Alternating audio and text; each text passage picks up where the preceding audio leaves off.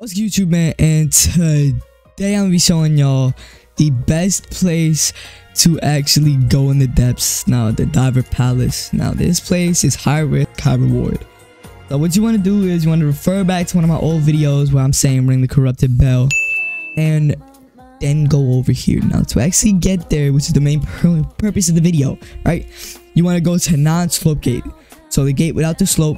And you want to go straight up from there. You want to literally just climb up that tree. You want to come up to this little gate, and you want to continue going straight. Now, why I say it's high risk, high reward, since it's a very compact place, so a lot of things spawn in it. Now, the problems with a lot of things spawning is, number one, if you're bad with the divers, you're kind of doomed. You're gonna have to farm corrupted stuff beforehand, or like Squibbo. But then also corrupted king threshers, corrupted owls, all of that, corrupted, you know, sharkos, whatever, right? Now, to actually enter this place, you have to come in through the whirlpool. So you can't, you know, have died getting here, because I'm gonna be showing y'all the effect of what actually happens when you come here dead.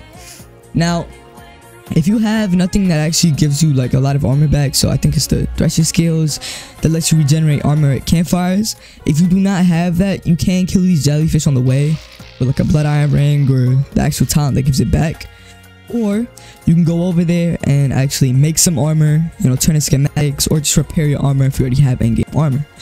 Now, this place is, of course, as you know it, full of divers. So there is special NPCs, you know, the actual divers are there. There's all of them there. So they are still pretty weak. I'm kind of waiting. Hopefully, we actually see some black divers, since maybe they'll give us a little bit of a challenge. You know, they'll actually maybe be able to kill corrupted stuff. Like, hopefully, like, because right now the divers is literally just a pain. Like, they're so useless and annoying. So once you go all the way up from there, you should follow the way I'm going. You'll be seeing these like little floating light bulbs, these little floating flashlights. I'm just gonna kill these so they don't hit me off or some shit.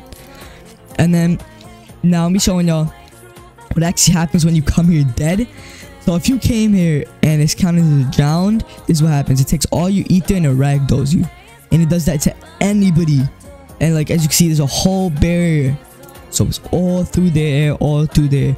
So if you were, you know, in a tough situation, you can actually try escape through this place if you know that they've died getting here, or like you're guessing. The corrupt bell also gives you full HP when you ring it. And yo, I've kind of showed y'all where it is, kind of told y'all all about it, and I'm guessing that's the end of the video. I'm gone.